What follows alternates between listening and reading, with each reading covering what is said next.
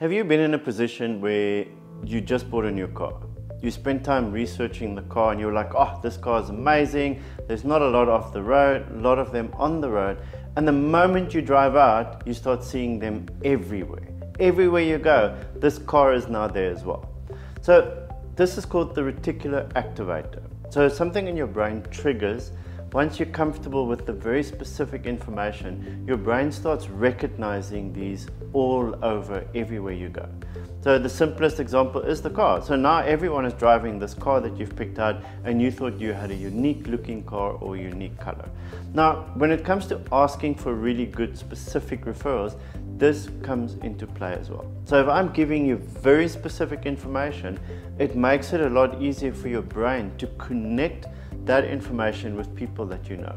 So if I'm giving you a name of a specific person, or I'm describing their need and their requirements so it's easy for you to identify them, your brain does a lot of the work, and that way the referrals and the connections happen much quicker as well. I hope this little tip helps you. Happy networking.